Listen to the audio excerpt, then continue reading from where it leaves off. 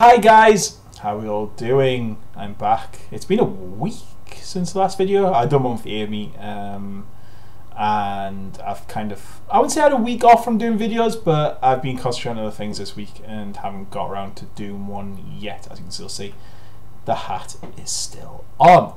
So this video we are going to discuss fitness and depression, and how the two things can be resolved hand in hand, or do they work hand in hand, and what am I doing surrounding this. So about 3 years ago I trained and done a 10k run, and I done it in about an hour and 9 with about 6-7 weeks training.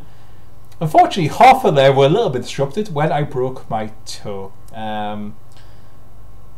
Funny story. So basically I decided to get a pizza as a little treat before my training started, and decided to run upstairs to get the money and kicked the sideboard, broke my toe, and had to have quite a few weeks off. So the training was a little bit disrupted, to say the least. And the moral of the story there is always pay for pizza by card and you won't have this issue. But that was a bit of a setback. However, I did an hour and 9, but as soon as I did it, I never did fitness again, ever. I kind of just went off the whole thing, and it's a bit of a shame because I did kind of enjoy the running side of things. So if we fast forward to now, it was last week. To be fair to some people, I mean, my bosses always went on to me at work going, just do fitness, it works, just do fitness, just do fitness. No, I don't want to get fit. But the other week I was talking to a friend about depression, strangely enough, and she said that she was suffering from it and running really helped her get into it. And I was like, I'm still not overly sure, but I decided to make a splash, and I went and ordered some kettlebells, because I work away. Sometimes hotels aren't the best places to do running because you don't know, I don't know if there's anywhere to run. I know you can kind of run anywhere, but some of the places where you go you probably wouldn't want to run. So, well, you'd be running but away from things. So yeah, I thought if I get kettlebells, that's a good start. But when I got the kettlebells, I was like, right, I want some new trainers because I don't have any trainers at the moment. So I went Sports Direct, and I was like, trainers, I'm gonna get some running gear. So I just went out and got some running gear as well. And I thought, you know what, let's kettlebells are during the week.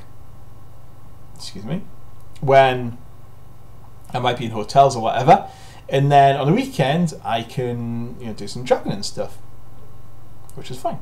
So the kettlebells, I've done a few of them. It's quite good. Then on the weekend, I got talking to the same friend again, and she put me into a closed group on Facebook, who are just the most wonderful bunch of people ever. They're all into running, mainly from the northeast. I literally spent all Sunday just chatting to people, talking, doing this. So on Saturday, I'm going to do my first ever park run, 5k. Help me please, that is not good. I bought a new fitness watch. It's a Fitbit Blaze. Oh, it's such a nice watch. I was going to see if it's around. It is around here. I think it was. There it is. Really nice little watch. So I bought that, and I bought some scales. However, the scales were a bit funny. I mean, if you look at me here, would you describe me as obese? No.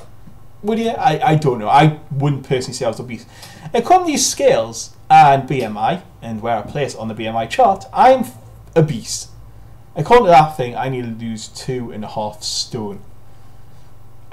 Just to get into health. That's not bottom of healthy. That is top health. That is the bottom. Well, top. I don't know what way you look at it, but to get just into being healthy, apparently I need to lose 2.5 stone. I'm a bit confused about that because I would say a stone, maybe a stone and a half tops I could lose, but 2.5, Jesus, that's a lot to lose. And yeah, that was a bit of a shock today. I was like, I just 2.5. So I've literally just went, nah, you can go off and do your own thing. But I am going to use the scales to kind of keep an eye on my weight because I do want to lose some. So yeah, I have started running. So on Saturday I went for about a 2 mile run, I would say. On Saturday, I thought it'd be a great idea to go for a 5 mile run. That was a bad idea. It took an hour and 15, I want to say, to do it. But it was mainly jogging and walking.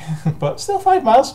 Not too bothered about that. I was only 1 mile off, only being not referred, doing a 10k run. So, I mean, really considering I've just came back into it, I was quite happy about that. But if we bring it back to the original point of the video, because I always go off on a tangent, can fitness, in my opinion, help with depression? And I think the answer to that is yeah, most definitely. Everyone knows that fitness is good for endorphins. Is that endorphins? Endorphins? I'm sure millions are shouting going, it's that! I don't know. Whatever they're called.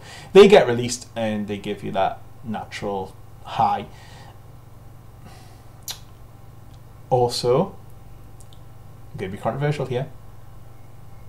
Pain is good. I've been pain all day today, but I felt good about it. And being, you know, fit, being as a single person, the last thing I want to do is getting old, losing my hair, and getting fat. That's the absolute last thing I want to do. So I can't control the fact my hair's going at all. I can control if I'm single or not, I guess, in a way.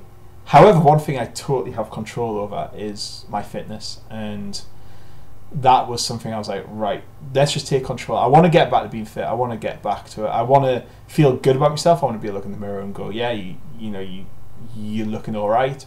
I want that confidence thing. And joining these running clubs, I'm going to join a running club in the next few weeks, doing park runs and doing sign up for races in this closed Facebook group. I'm going to start meeting people. I've already got people lined up to meet on Saturday. They've all invited me down to go to one of the park runs. So there you go. There's a social circle opening up, which I haven't had before. I must admit, I don't have many friends. Well, in the real life, I suppose I've loads of those elsewhere. But around me that I could just call up and go, right, do you want to do something now? It's a little bit limited at times. I'm not saying it's not there, but it can be a little bit limited. And just opening up a new social group of friends, interacting with people, getting out and about on weekends, not just by myself, because I tend to just I can happily go out and do things on my own. And doing things that's going to open up new avenues, new friendships, new groups, being able to do stuff, especially when I work away all week and come back on weekends. And that can only be a good thing for depression for most people. Once you start interacting with people, once you start getting out there, once you start getting active, that's really good. And I think that, I know it's pretty obvious. I mean, I could start at the beginning of the video and went, right, okay, fitness is good for you, bye. But, like most people are going to go, yeah, why?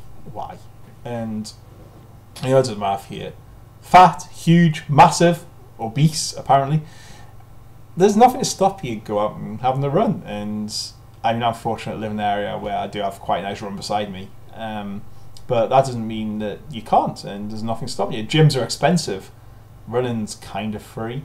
Even if you pick up kettlebells, I was going to see if there's one beside me. There is, but it's 12 kilograms. That's pretty, oh God. That's a kettlebell, in case you didn't know. And I'll bring my plug down. And yeah, there's some videos on YouTube and stuff just teaching what to do. And that also gives you a really good cardio. You don't even have to leave the house. 12 quid for that. You don't even have to wear a pair of trainers. You don't even have to wear any clothes if you don't want to. Don't want that image of me anyway.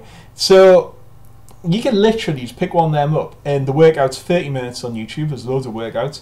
And it absolutely tires you out. But it's really good for cardio. It's good for the arms. It's good for the physique, everything. So for 12 quid, that's 6k. You can get 8k's, 10k's, whatever. For that, that's it. As long as you've got YouTube, which if you're watching this, you probably have, and a floor. My floor's not massive, as you can see, but it covers fine. You can do it. And I don't like all the exercises, so what I do is when one of the exercises comes up that I don't like, I just start doing sit-ups or press-ups or whatever. Or just even some arm curls, or just something just to keep active. And yeah, there's no excuse for it really. So fitness, I will keep you updated on this. I am excited for my first park run. I'm hoping to go around about the 35-minute mark. I don't know if that's been ambitious or what, but average time for most runners is around about the 27-28-minute mark. So if I put myself 7 minutes behind, which is quite a big scale in that small time period, then I think I'm in for a bit of a winner on this one. So yeah, I will do an update video as well, just to tell you what else has been happening probably towards the back end of the week. But I like to do one of my topic videos every week, and I missed it last week, so this one was just talk about fitness and how I'm now trying fitness as one of them things to overcome my depression. And we'll see. It's good. Hopefully it's very, very good. I'm going to be in a lot of pain, but it's going to be a good thing. So I'll see you all there. I hope you're all fantastic. I'm sending you loads of positive energy, and I'll see you all later. Goodbye.